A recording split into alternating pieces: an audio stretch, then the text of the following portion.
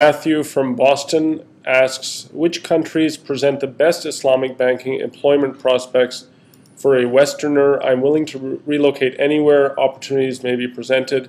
Matthew, that's an excellent approach. Whether you're a Westerner or not, ultimately the best opportunities for employment are usually where the best opportunities for experience exist, and that is where the most transactional volume takes place. So for that, the number one location is the Gulf, and I mean, you can say Malaysia, but we're quite vocal about the Malaysian experience, which has been that there's a couple of transactions, namely the buyback transaction and the resale of debt instrument, that is really actually something separate from AAOIFI and other standards used around the world. So Malaysia is actually not the best place to get your initial experience. Although Malaysia, we've been there a few times, and they are trying to change that aspect of their industry, but it does remain something sort of insulated standards-wise from the rest of the world. So from a transactional volume, they have high transactional volume, but in terms of experience, we recommend places where global standards are advocated, which would be the Gulf and then obviously the UK, and coming along quickly Europe as well. Having said that, since you're in North America, there are opportunities, growing number of local and community-based opportunities in the U.S. I was sitting next to Stephen Ranzini at the G20 Islamic Finance Summit, and he's working on an excellent Islamic financial product out of the Midwest. So there's a number of local opportunities within the U.S. as well.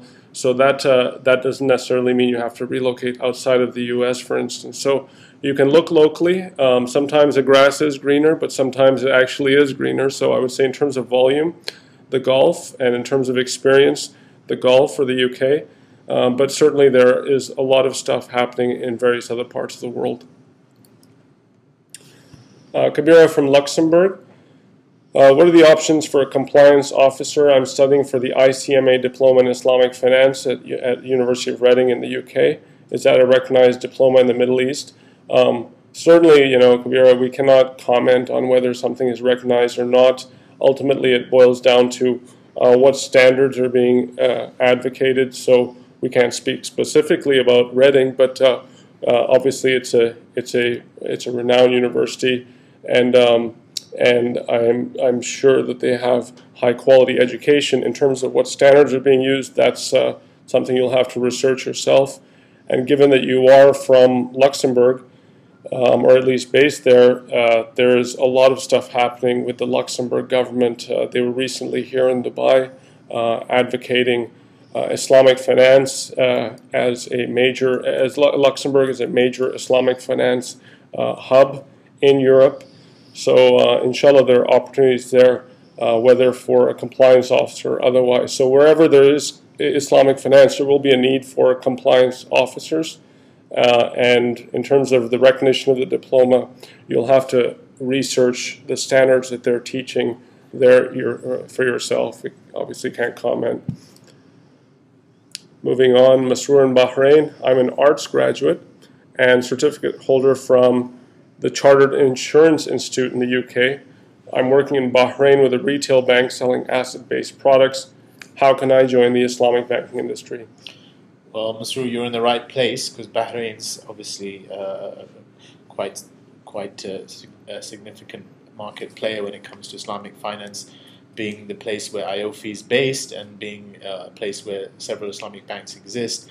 So the best course of action would be to attend conferences, to forward your CV via either electronically or in person to the institutions, and just generally networking. I mean, the fact that you've got qualifications, the fact that you're already based within the region, both are advantageous.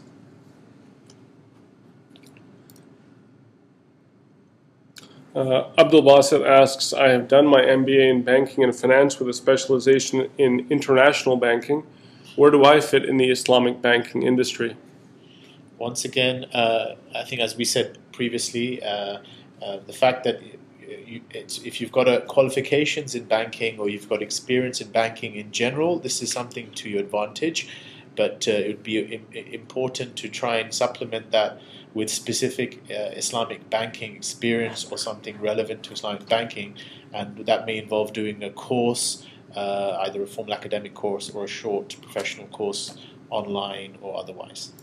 And I think specifically in terms of getting experience, what we're referring to when we say experience, we're not just saying general experience, but specific product knowledge. Now, whether you get that product knowledge through an internship at a bank or through a certificate course, you can get that knowledge, because when you walk into that interview, you have to definitely know the difference between the various products. And if you have that, you're obviously going to have a huge advantage over other people applying for the same job. Definitely. I recall my own interview. I was specifically asked about products, and product-specific knowledge is something at a premium within the Islamic finance industry. Hamidul in Canada asks, I had 12 years of banking experience when I moved to Canada. These days I work as a conventional accountant and am pursuing Ethica CIFE, hoping that I would be able to quit my current job and join Islamic banking. What does Ethica Institute do to help those who finish their CIFE training and certification? Hamidul, thanks for your question. We will get to that momentarily, but I'll just tell you two things that we do at Ethica. Once you graduate from our training program, which lasts approximately 4 months, and is conducted 100% online, you are given the privilege of a one-on-one career counseling session, whether conducted at our offices here in Dubai or online or over the phone.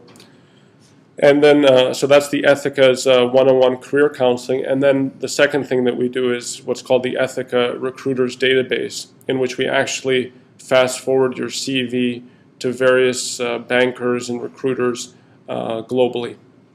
So that's how we try to help our students. And alhamdulillah, we're happy to say that people have come as unemployed practitioners and have gone on to get their jobs after the CIFE graduation. So alhamdulillah, despite the bad market, there seems to be some hope.